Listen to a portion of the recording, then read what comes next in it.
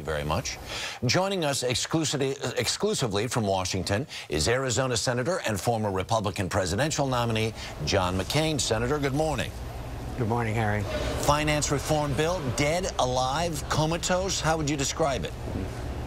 I'd say alive. I think that there's been significant progress made. I think there's more progress that needs to be made. There's a lot of complexities here. A lot of members, frankly, don't understand all aspects of the bill, but I think there is a common desire to achieve a goal here. In the end, will Americans, if this gets passed, in the end, will Americans be immune from the same kind of cataclysm that almost took the country off the economic edge 2 years ago? The bill as it's constituted, I certainly couldn't give that guarantee. For example, Fannie and Freddie are not, Fannie Mae and Freddie Mac are not included in any way in this legislation. They were the major catalyst behind this meltdown. The big mortgage lenders. Yeah.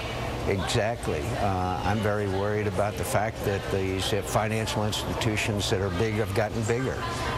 So there's a lot of concern here, but I think there is a good faith effort being made to reach an agreement. Yeah.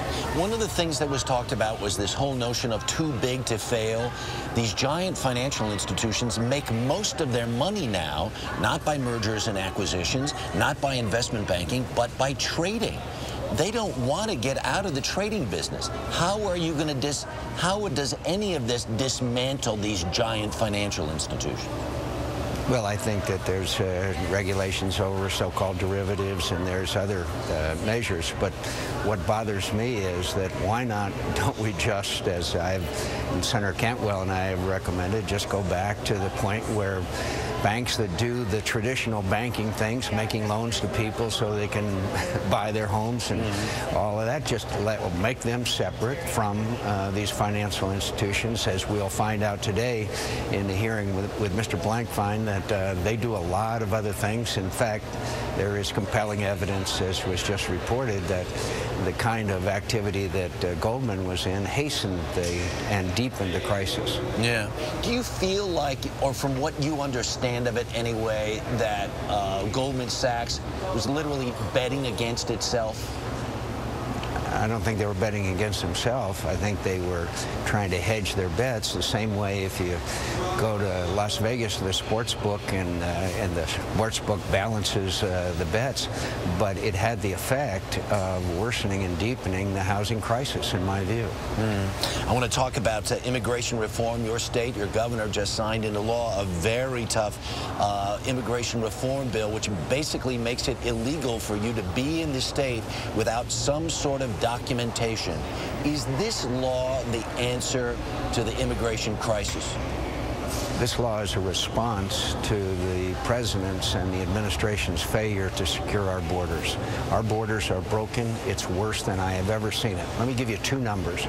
Across the Tucson sector of Arizona last year, there was 241,000 apprehensions of illegal immigrants.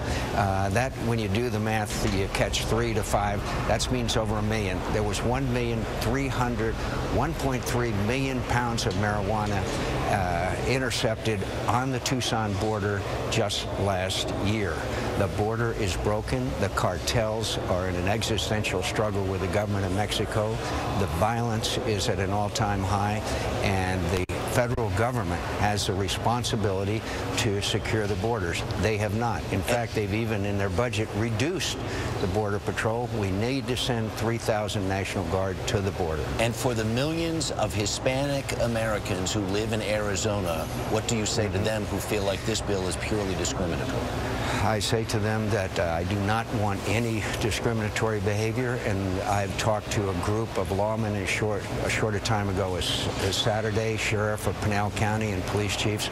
They think they can implement this law without racial profiling. All right. Senator John McCain, we thank you for your time. Do appreciate it. Thank you, Harry. All right.